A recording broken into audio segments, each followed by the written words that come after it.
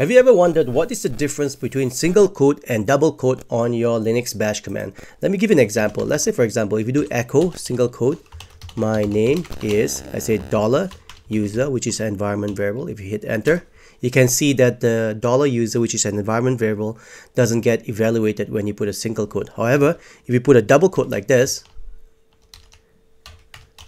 you can see that the environment variable or the variable that you have defined get evaluated. So that's the difference between single quote and double quote.